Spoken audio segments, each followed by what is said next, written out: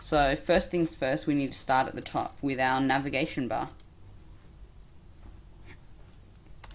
So we go nav class equals navbar, navbar default,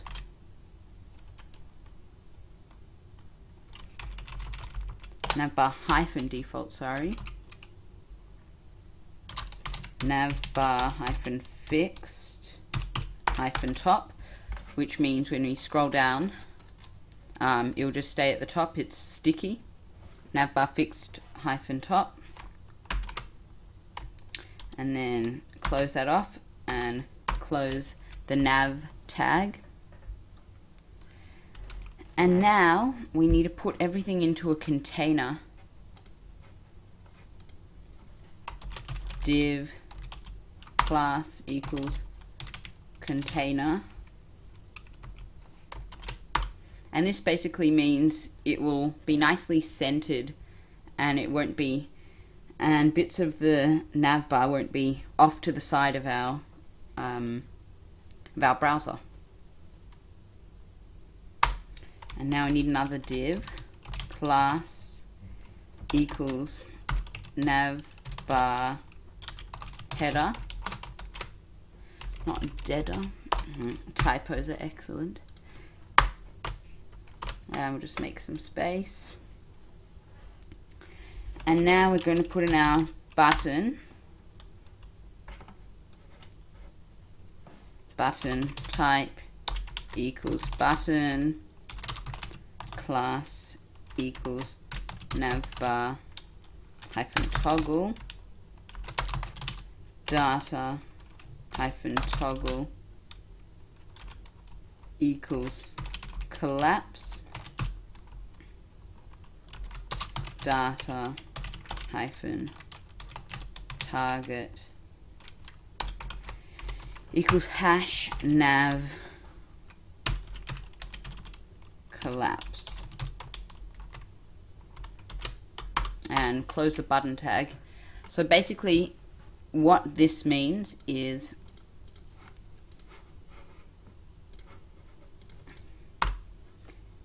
when we're on a small screen, you'll see this button, and then we can press it and it will bring up and down our menu.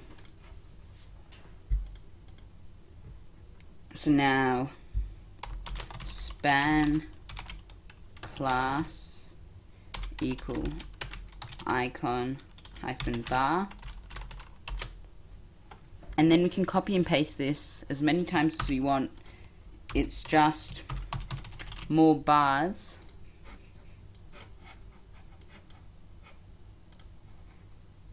over here. So here we've got 4. We can do 5, 6. You could do as many as you want, but I'm just going to do 4. And then A, which is a hyperlink tag, class equal nav bar hyphen brand, href equal hash. You'll see we'll be doing lots of href equal hash, and that basically means just take me to the top of the document, or just stay where you currently are in the document. It's used when you just need to link somewhere for demonstration purposes. And then this will be what's in the top left hand corner, my amazing blog. Let's go see what we've created so far.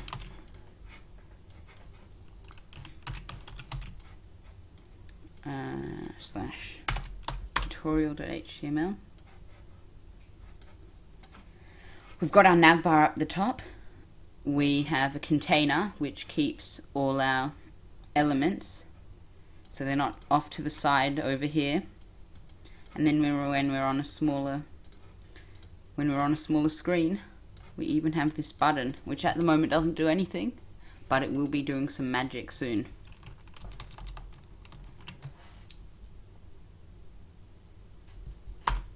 So now, after that closing div tag,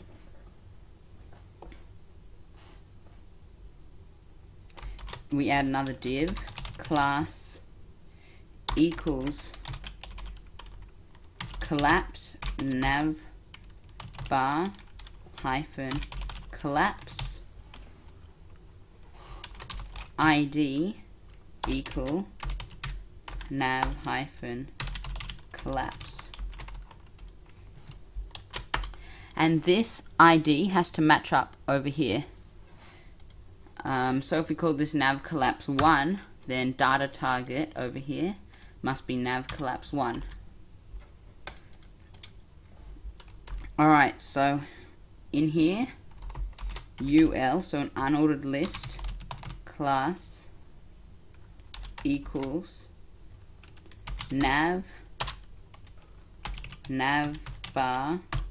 hyphen nav, and close the UL tag, and then li, so list class equal drop down. And now in our drop down, a href equal hash class equal dropdown hyphen toggle data hyphen toggle equal dropdown. And now close that tag. About, so you can call it whatever you want. If you don't want about, you can call it contact me. This is just an example. Definitely work with what I'm showing you. And then b class equal caret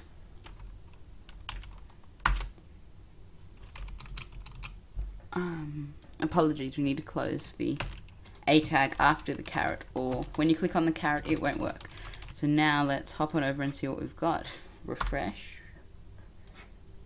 And now we've got about. At the moment it doesn't do anything. We've got about and a down arrow, which is the caret. But soon it will start working.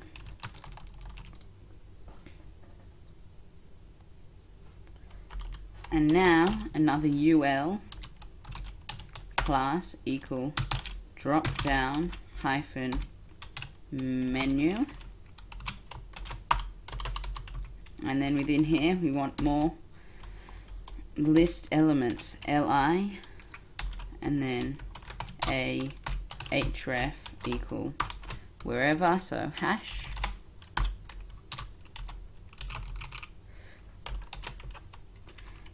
and then this can be about us.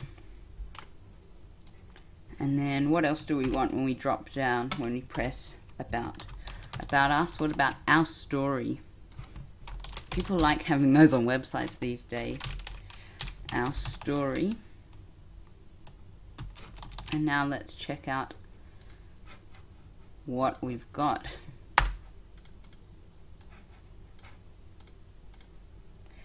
So now you have an option to click about us or our story.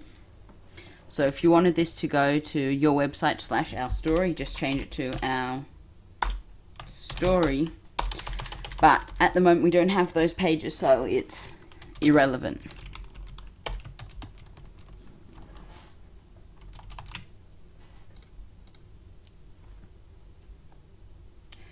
And then what if you want to put a nice dividing line? Then we can go li class equal divider,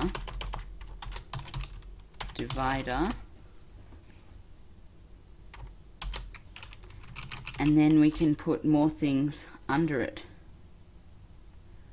Why don't we have something that says contact us? So li a href equals whatever our contact us page. We don't have one, so just hash contact us. Now let's see what we've got. Now I've got the line because we used a divider, and contact us. This is looking pretty nice now. we need to keep this as the same as that. If you're using ID, use a hash before it. If you want to reference it by class, if you want to reference this element by class, then use a dot before the class. So now, if we go to a small thing, isn't this great? Drops down when you're on a small screen. So now we've done the navbar.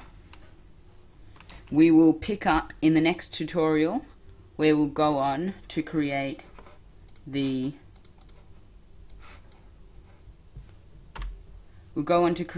featured post area up the top, and we'll do all these nice preview columns as well. Thanks for watching. If you like this tutorial, please follow me on Twitter, twitter.com/nfeiglin, and subscribe to the YouTube channel.